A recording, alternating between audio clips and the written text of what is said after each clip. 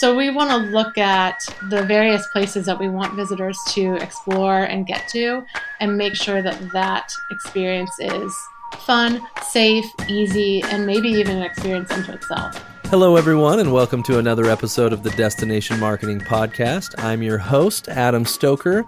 Reminder for everyone, I own an advertising agency called Relic, and we've been in the tourism industry for almost 9 years now and kept finding kind of the same problems, challenges, difficulties with tourism destinations and said, you know what, let's start a podcast and let's start kind of aggregating some of the things that we've learned over the years, bring on some cool guests and share with everyone. So excited to be here with the Destination Marketing Podcast. We've got a great guest for you today. Her name is Kim Sidoriak, and she is with the Santa Monica California CVB. And Kim, welcome to the show. Thanks for having me, Adam. I'm happy to be here. Oh, we're happy you're here. You know, you are in a very coveted destination. You get some great weather. And as I sit and look out this window and I see all the snow coming down, the only place I wish I could be right now is Santa Monica. Absolutely. I mean, that's the dream, is 70 degrees in February. So.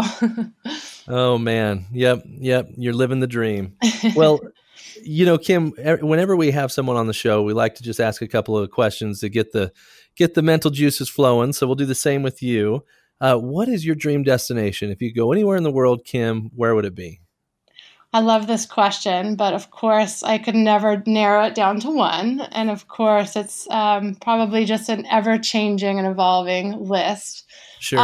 But right now at the top of it is Patagonia, Slovenia, and Turkey. And just two experiences, not destination specific, that are at the top of my list are seeing the Northern Lights and going to another city for the Summer Olympics.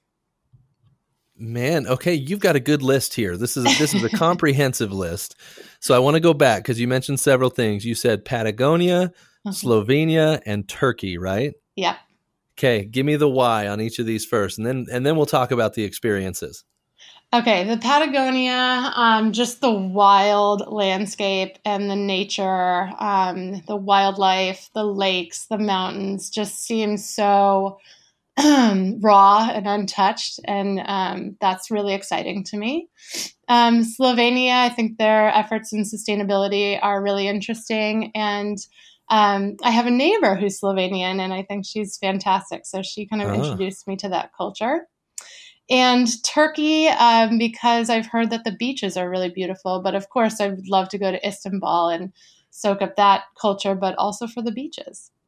Okay, so I'm really impressed with your dream destinations because you mentioned three. Most people will say one. You mentioned three, and none of them have been mentioned before on the show. And do I get a set of steak knives or something? Yeah, you get the Cutco steak knife sent your way, okay? But no, that's really cool. You've come up with three unique destinations, that all of which sound amazing. You know, I've never actually heard about Turkey's beaches. How in the world did you discover their amazing beaches? One of my mentors in my early advertising career had kind of spread the word about it to me and just intrigued me, and never would have thought Turkey for beaches. So it's just kind of been something I've been interested in. Great. Okay. And you said you would love to experience the Northern Lights, and you'd like to go to another destination for the Summer Olympics. Mm-hmm. I got to know the why on the Northern Lights are amazing and beautiful. And I actually spent a summer in Alaska and didn't stay long enough in the summer to actually catch the Northern Lights. So I was pretty disappointed. But I wish I could have. So I understand the why on the Northern Lights. Yeah. But tell me the Summer Olympics specifically, why you'd want to be a part of that elsewhere.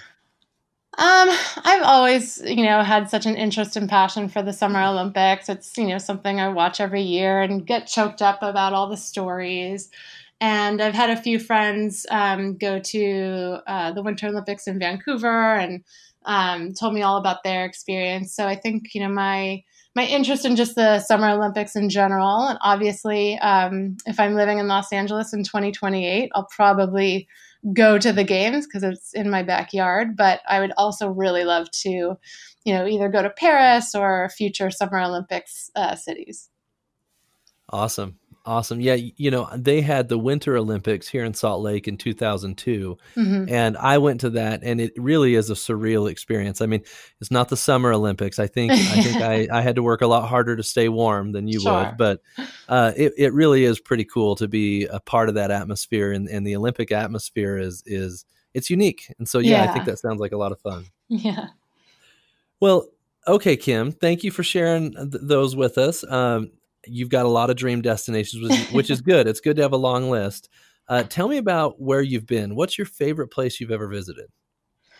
So I have a special place in my heart for New Zealand. It is the first place that I traveled by myself. Did the North Island with a friend of mine, and then did the South Island by myself. Drove across the South Island, No and way. the crazy experiences that I had there, from a natural perspective, are what stand out to me. I dug a jacuzzi on a beach that had hot water underneath the sand with a shovel. I went underground cave diving. I hiked a glacier. I sampled some amazing wines. It's just the natural experiences. I swam in the ocean, in the middle of the ocean with dolphins. So I just think that the way that you can interact with nature there was really special to me. Goodness, it sounds like you lived an entire lifetime in New Zealand with all the And cool stuff you got to do. and the funny thing is, I think I was there for about 2.5 weeks, and I feel like I only scratched the surface. So yeah, Really? yeah, Oh, so New Zealand has always been on my list. yeah. It's definitely somewhere I intend to go. I love the sound of it. I want to hear about you digging a jacuzzi in the sand to the warm water that was under the sand. How did that come about? Okay, so there's an area called Coromandel, and I think it's called the Jacuzzi Beach. And you get to the beach, and there's like geothermal waters underneath the sand, and so you can rent a shovel. And so my friend and I showed up, rented our shovels, and you just dig your own jacuzzi. So No pretty way. fantastic. Yeah, That sounds incredible. yeah. Well, good. Okay, I feel like one thing I've already learned about you, having you here on the show, is we could probably talk about some of the cool stuff that you've done for an entire episode without even getting into destination marketing, because you've had some good experience. I'd like to spend a whole half hour talking about New Zealand, but we better get into the meat of it. Tell me a little bit about your background and how you got into tourism, Kim. Sure. So I started my career out of college at an advertising agency at Saatchi and Saatchi in Los Angeles. And Very good agency. yeah, and at the time, 90% of the agency business was devoted to the Toyota account. And I started realizing, I was there for about 3 years, and I started realizing that every year when the LA Auto Show came to town, my coworkers would get really excited and they'd geek out on what the latest car stuff was and the new releases. And I just didn't share that same level of enthusiasm for cars, and reviewing copy all day, focusing on, how the hybrid engine works in the Prius or the torque on the SUVs. I just realized that if you're marketing a product, you really need to be interested in that industry. And that's when I thought, okay, maybe I need to move away from automotive and get into something that is really my passion. And I'm really grateful to Saatchi and Saatchi. They actually allowed me to take a 2-month leave of absence. And Really? I was able to backpack around Europe for 2 months and come back to a job, which is, again, forever grateful to them for allowing me to do that. Yeah. And that's where the travel bug bit me hard. And I came back from that trip and gave Saatchi and Saatchi another year before leaving and getting a start into the tourism industry. My interest at the time from the tourism perspective was really on the boutique hotel side. This is when Ian Schrager hotels and Kimpton and Joie de Vivre were really taking off, and I loved staying and reading about boutique hotel product. I was able to find a job at Hilton Hotels. They had a corporate office in Beverly Hills, and thought, okay, well, let me start big. And, hopefully next step can be into smaller boutique properties. So really enjoyed my time at Hilton, and I worked for their loyalty program, and ended up finding this small tourism board called Santa Monica Travel and Tourism, and thought, this exists. I knew that Las Vegas tourism existed, and I knew that countries had tourism boards, but I didn't realize that smaller communities had tourism boards. So when I found the job, I thought, oh, this is so perfect. This is my dream job. And here I am. And how long ago was that? 13 years. 13 years. Good for you. Yeah. Time flies when you're having fun. Well, you must be in a great destination if you stayed in the same place for 13 years, because I know in the tourism industry especially, there's a lot of opportunity to kind of move from one destination to another. So probably says a lot about the quality of life there in Santa Monica. Sure, absolutely. It's a wonderful community and wonderful place to promote. Well, tell me about it. Tell me about Santa Monica and kind of the product that you are promoting. Sure. Santa Monica is the beach city of Los Angeles, essentially. And it's really the place that you're envisioning if you think about Southern California. It's the beach and the palm trees and the sunsets and the ocean. But beyond that, it is its own city. And it's a pretty bustling place for being small. We're just 8.3 square miles. It's not a quiet... Is that all? Yeah. Wow. It's not a quiet beach town like many Southern California coastal communities. It's a very creative, progressive, and vibrant community. Great. Okay. And you've been there for 13 years. Your current role, what is that? Chief Marketing Officer. Chief Marketing Officer there at Santa Monica. Okay, great. Mm-hmm. And, one of the things that you mentioned when you and I were talking a little bit about, what you do at Santa Monica and what makes your destination unique. You mentioned a study that you guys have done, and this is really where I'd like to focus a large portion of our discussion today, because research is really important to me, and a lot of destinations either struggle to be able to afford it or struggle to justify spending the money on research that needs to be spent. And you guys have done this brand perception study, and I want to hear kind of what led you to decide you need that, what got you to pull the trigger, and maybe we'll start into what that experience was like. Okay. So this started because our city was about to embark on an economic sustainability plan and strategy. So looking 30 years ahead, what's Santa Monica's economy going to look like when cars drive themselves, when automation changes the nature of work, and when workers are no longer fixed to a space. So in advance, as a precursor, our city manager wanted to look at how is Santa Monica perceived from a traveler's perspective, from a corporation's perspective, from the resident perspective, like what is the perception of Santa Monica right now? So we were really lucky that he invested funding into doing this study. So it was city funded, and he really believed in this assessing the destination brand.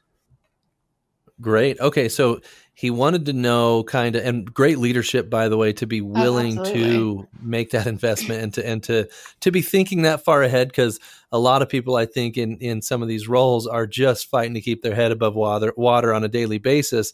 And this guy's looking 30 years ahead. So I think that's pretty good to point out. Yeah. But then, so he asked that question. So what did you guys do next? You were doing this tour or this economic sustainability study for Santa Monica. Mm-hmm. How did you then get into choosing a methodology and process and all of that? We worked with a company called the Coraggio Group out of Portland. We had recently wrapped up a 5-year strategic planning process with them. So our stakeholders, our city partners, our board of directors, our various stakeholder groups, have built a good rapport with our consultants from the Coraggio group. There's a good level of trust there. Yep, good group. I've met those guys. But what we loved about the proposal when they submitted was that they partnered in delivering the proposal with Sparkloft to utilize the methodology of social media sentiment analysis as part of the brand perception study. So why was that such a critical point for you guys? I think the critical point for that was, and it really rang true when we started presenting the results of this, was we wanted to leave no stone unturned. From a tactical perspective, we did 2,300 residential surveys. We did the social media sentiment analysis, looking back 3 years worth of Facebook, Twitter, Instagram, Reddit, YouTube, forums, and whatnot, going back to 2015. We did digital surveys to potential visitors in 5 languages. We even conducted focus groups among travel agents in Brazil, India, Australia, United Kingdom, France, and Germany. And then one-on-one interviews with about 39 community leaders and stakeholders. So the breadth of the research and the multiple tactics really kind of positioned us that no stone was left unturned. And when we presented the results, I think our stakeholders could see that, no, we talked to potential visitors, we talked to potential companies, we talked to travel agents, we talked to residents, we talked to city leaders. So I think that our stakeholders really saw that we kind of talked to all the various audiences. Yeah, that's great. And one of the things that I want to go back to is that social media sentiment analysis that you guys worked on. You know, a lot of people don't realize there's tools out there that you can actually see the sentiment of the types of posts about your destination. You know, one of the tools that we've used for that is called Meltwater. And Meltwater, a lot of people see it as a PR tool and don't realize that it has that social media capability as well. And then there's a lot of other tools as well that people will use to do that sentiment analysis. But it's one thing, the thing that I like about doing that social media sentiment analysis is that if you get somebody in a room and you start asking them questions, it is human nature to attempt to tell you what you want to hear or what they think you want to hear, right? Right. But on social media, you are getting the unfiltered, uncut, here's what they think. And if it's good, it's really good. And if it's bad, guess what? It's very bad, right? So I love that you guys included that as part of the process. Were there any ahas or anything that caught you off guard in the sentiment analysis that you'd be willing to share? Ahas. I mean, I think, for us, we were trying to see what certain issues or potential threats were headed our way. And I'll give you a few examples. So as many California communities are experiencing and many tourism destinations in California are experiencing, we have a rising homeless population. Okay. And it's something that if you live, work, and play here, you are experiencing when you're out and about. So we wanted to look at this research as a way to see, is that affecting the potential visitor's perception of this as a place to travel to? And we thought it would be a huge factor. And that was one of the ahas of it did show up, but not to the level that we would have thought. Because you see it every day. You're kind of paranoid about it, right? And right. Visitor is doing something completely different and experiencing the entire destination not from the same perspective as you. Right. And I think that also the other interesting thing about this methodology, especially as it related to social media sentiment analysis, is we benchmarked against other destinations. So the other aha moment was there are other destinations who the homelessness issue is really trickling up and driving some social media conversation. So for us, it was a cautionary tale of we need to really address this because looking down the line, this could be a big factor. Yeah, really interesting. Okay, I like that. What else did you find?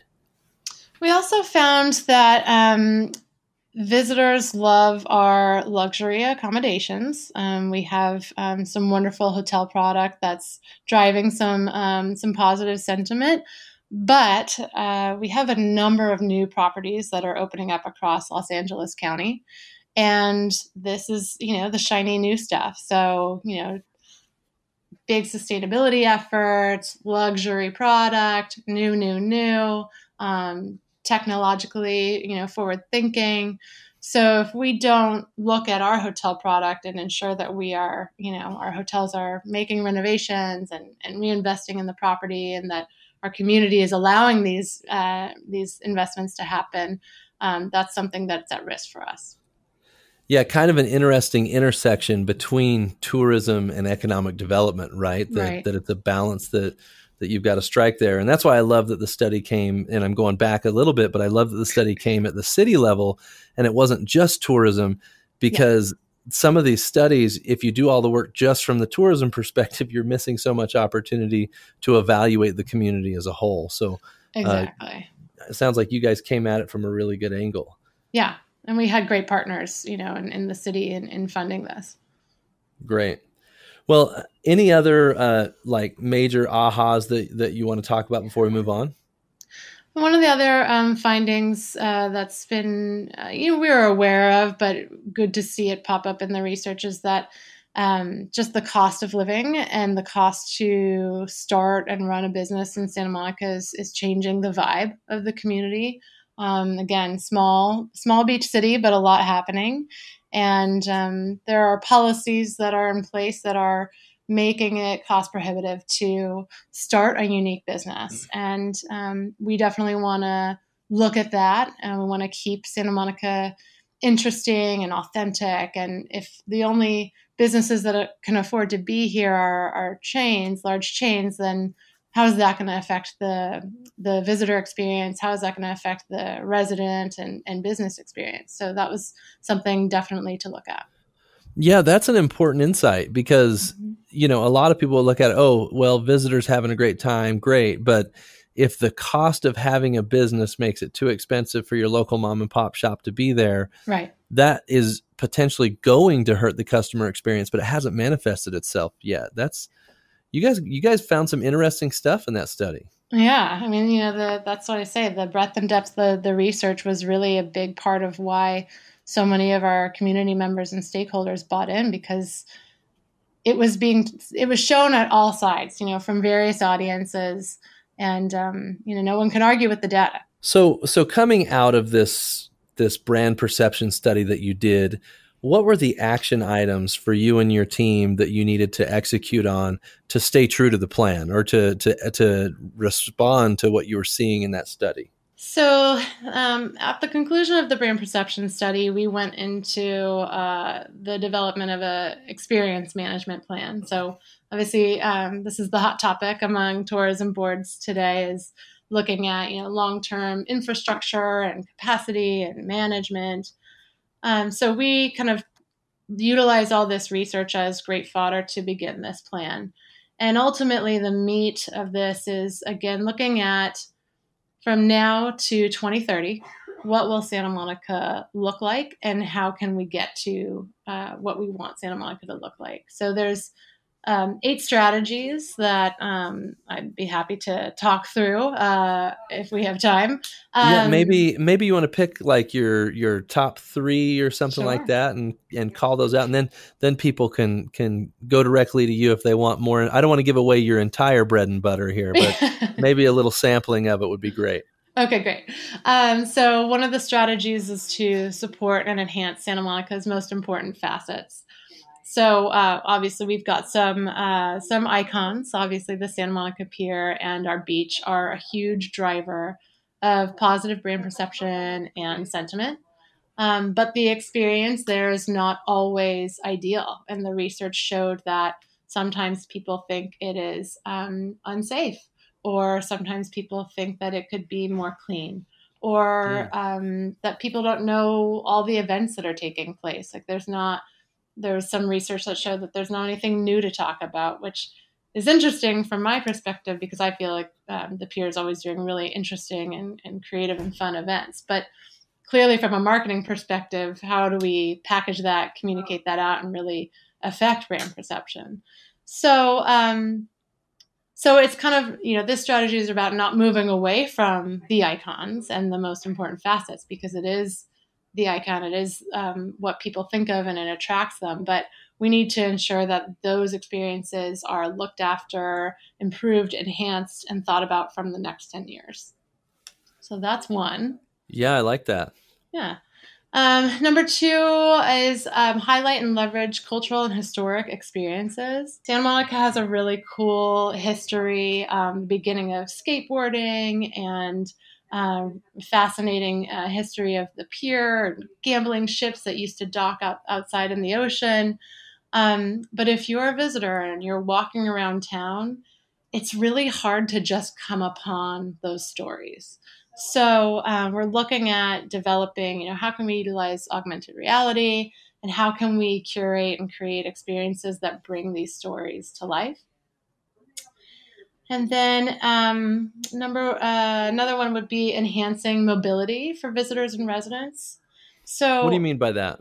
Yeah, so if you're staying at one of our hotels, we have a number of hotels that are walking distance to the 3rd Street Promenade, to the beach, to Santa Monica Pier. It's so easy to get around on foot. And that's fine. There's a lot to do there, and it's a very bustling area, but we want to showcase the rest of Santa Monica. So if someone's staying on a hotel by the beach, but they want to get to Bergamot Station, which is a collection of art galleries on the eastern end of town, what's the experience like for them to get there?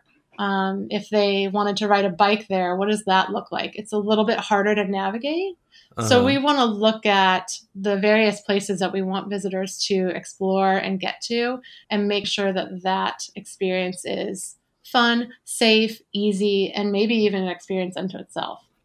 So I love that you're looking at that. I'm going to get a little bit on my soapbox here. I hope you don't mind, but I think a lot of people think they're over tourismed. I think a lot of people think they have too many visitors, when in reality, 2 of the 40 attractions within the destination are getting so many visitors, and you don't have a quantity problem. You have a distribution problem, right? You're not doing enough to tell them about the other amazing experiences that are available. So I love to hear that you're looking at that, because I feel like so many destinations will just say, oh, well, our top 2 attractions are packed, so we need to turn our advertising off, or we need to there's actually, especially in national parks, a lot of times you get the attitude of, hey, there's too many people here, we got to shut it down. Right. And anyway, soapbox done. I'm off. I'm good. I'm with you. I'm with you on the soapbox.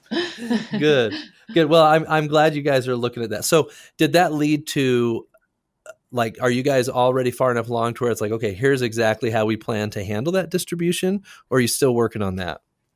So we're putting the final touches on the plan itself. And in terms of next steps, we've identified, according to these 8 strategies, we've identified what work has already been in progress that we can look at as, how can we keep this momentum going? What are some early wins? And then building some short-term and long-term goals according to each of the strategies.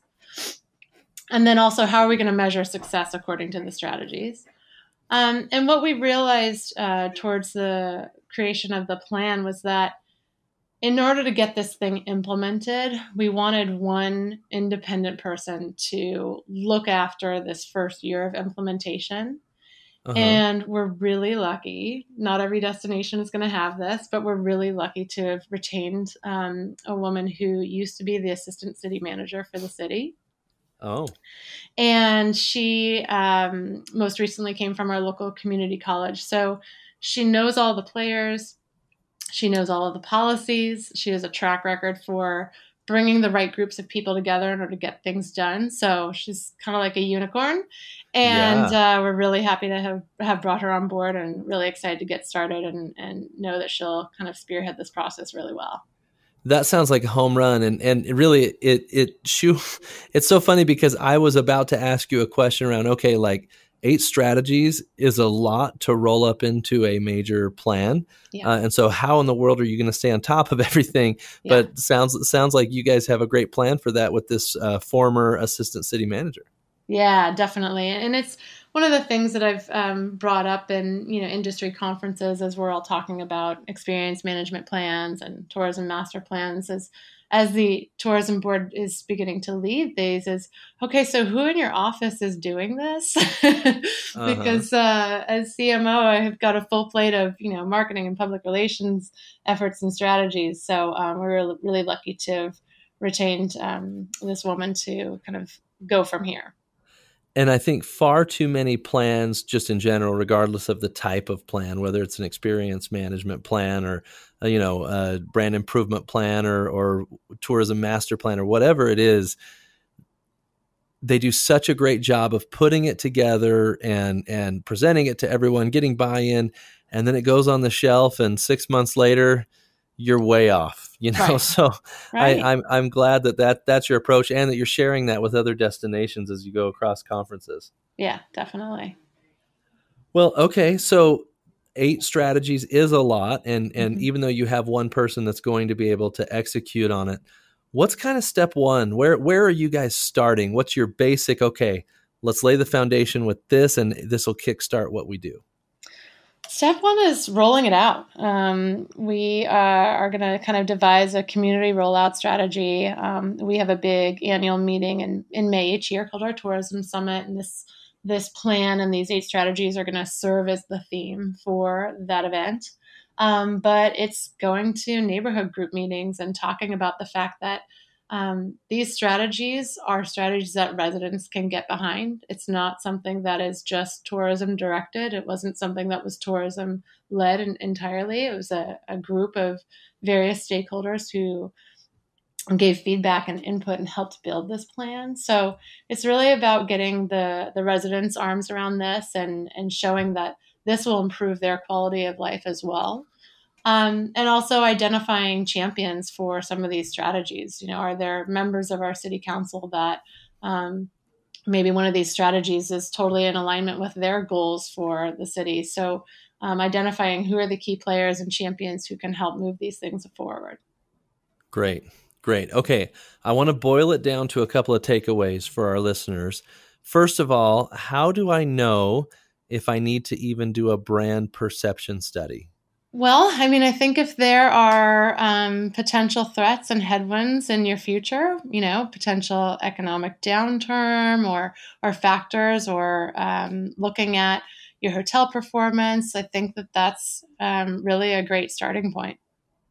Yep. So if there's been some sort of like if you're looking at a heart monitor, right, all the beats are kind of the same. That means you're going steady. But if there's a major variance one way or another, hey, we may want to take a look and see if this is an indication of a much larger issue to come, right? Right. Well, I think, from our hotel performance perspective, one of the other things that we wanted to look at as we addressed or as we began this brand perception study was our average daily rate for 2019 from a destination wide perspective was $378. So pretty high. Yeah. And with that price point, I believe would come an expectation of the level of product, the level of service, and the level of experience that happens when you go outside of those hotel doors. And that was the other thing that we wanted to look at is if we're going to continue to grow rates, how are we going to deliver an experience to meet the expectations? Yeah. That's so important. Is progress is critical, right? Because rates are, as competition increases and everything, rates are going to go up. But if that experience doesn't, at some point, there's a breaking point where Yeah, it's like, okay, Santa Monica is not worth it anymore because right, the experience doesn't match the cost. So I love that you guys are continuing to improve that and show progress. right.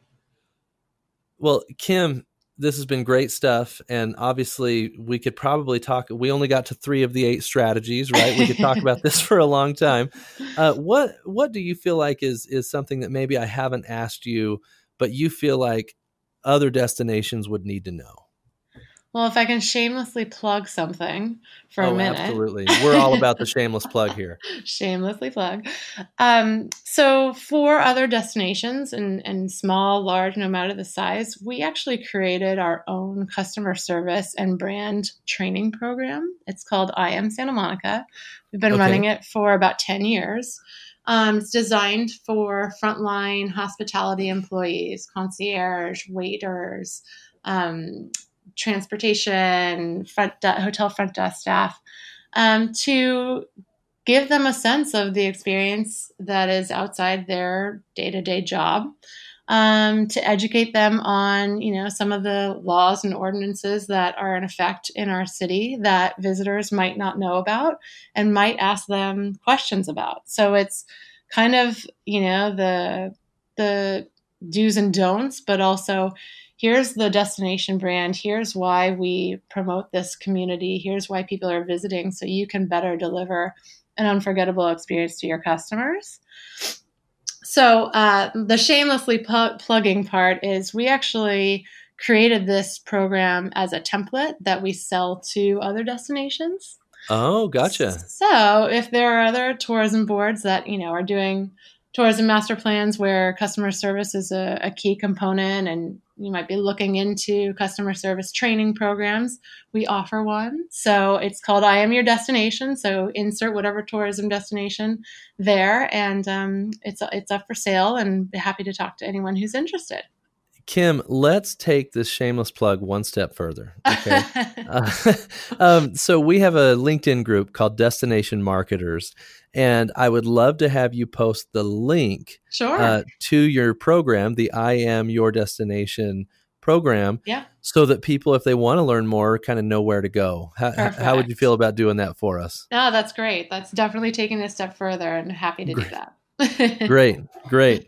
Well, I love the idea of a customer service training within a destination. Seems a lot of people would say, oh, well, that's not our role. Our role is to market the destination. It's the hotel's problem how they handle customer service. That is so short-sighted, because the customer experience is what decides whether or not we can sustain our growth over time, right? And I love that you guys are focused on that. So Thank you for coming on and sharing your knowledge with us today, Kim. Thank you so much for having me. It was a pleasure to be with you. Oh, the pleasure's all ours. We really appreciate you taking the time. And we'll look forward to that link in the Destination Marketers LinkedIn group. Great. Thank you so much. All right, everybody, this has been another wonderful episode of the Destination Marketing Podcast. Reminder for everyone, if you haven't joined the Destination Marketers LinkedIn group, guess what? You're not going to have the link we talked about today. So go join that group. Everybody's posting and sharing their knowledge, and we're all trying to grow together so that we can be better and better destination marketers. Other than that, thanks for your time, and we'll see you next week.